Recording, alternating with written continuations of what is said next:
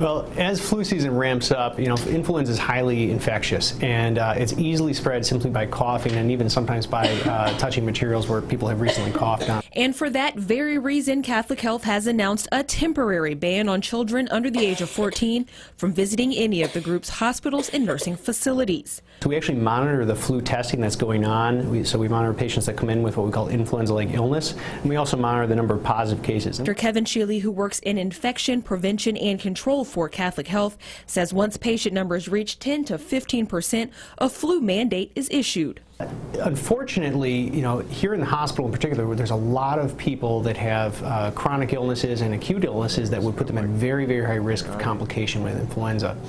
Patients who are pregnant, patients with chronic lung disease, or patients with weakened immune systems are all at risk.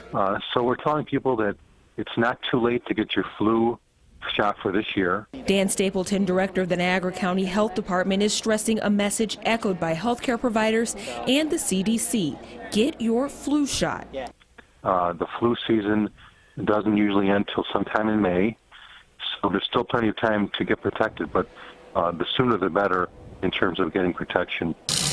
And healthcare providers say the best line of defense on a daily basis is constant hand washing. They also recommend if you begin to experience any flu-like symptoms to contact your healthcare provider. In Buffalo, Sierra Johnson, 7 Eyewitness News.